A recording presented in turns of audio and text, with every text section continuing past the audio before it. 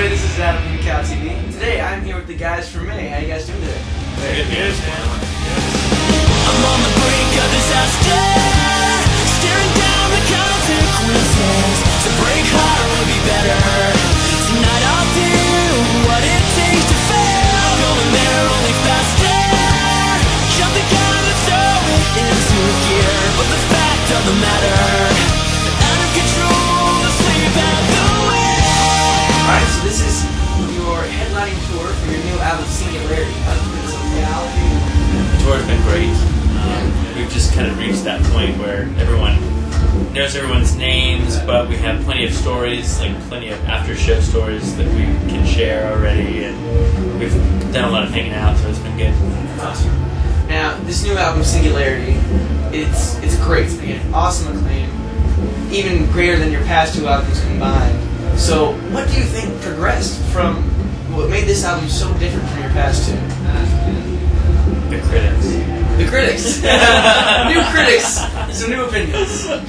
I don't know. I mean, maybe. I mean, when it came to recording the record, there were a lot of variables that were different from other May records. Just being on a major label sort of gives you a bigger budget to draw from when you're figuring out where you're going to record and who's going to produce and who's going to mix and all of those things. But I think for years we've just slowly been getting more comfortable with the way that we write music together, and I think, you know, just playing in a band for 5 years on the road with the same individuals, you just learn the ins and outs of how the energy flows from night to night when you're on stage to, you know, when you're coming up with melodies and, you know, just song arrangements and different ideas. You just know what the other people in your band are thinking.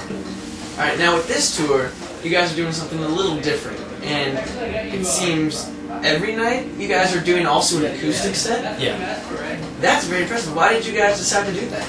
I guess it would date back to our last tour with Motion City Soundtrack. We were main support for that tour, and it was right around or leading up to the holiday season, and we decided to partner up with Toys for Tots. And if you came early and brought a toy, then we would play acoustically for you. You know, and that was like your price of admission, and we were dropping toys in a couple different spots throughout the country on that tour. You know, just kind of letting people get into the spirit of giving, and as far as this tour goes, it's not really something that you should just do for a month, you know, or for a certain holiday as far as give. And what we decided to do on this tour is partner up with Habitat for Humanity. And what we're doing here is we've got a minimum of $5. It's a donation basis. If you want to stick around after the show, we'll play acoustically for you. We're basically taking requests. So if there's something that you wanted to hear that we didn't play on stage, we'll try to play it for you afterwards. And what we're doing is, after the tour, we're giving all the money to Habitat for Humanity, and they will sort of budget a mission for us to go on.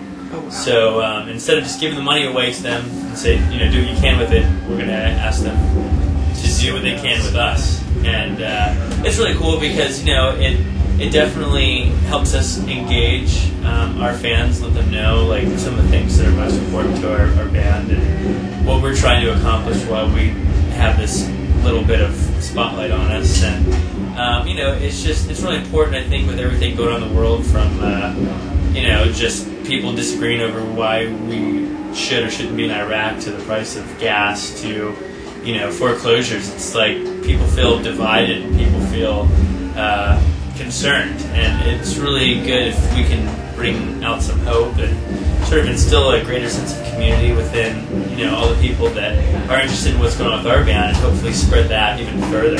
That's awesome. You know, it's great to see bands who are really taking social consciousness to the next level, and, you know, taking responsibility when they have this, you know, position where they influence so many people. That's really admirable. Oh, thanks. Thanks. Well, thank you guys very much for this interview. It's been great, and I wish you guys the best of luck with Habitat for Humanity and the rest of your tour. Awesome. Thank you so much, man.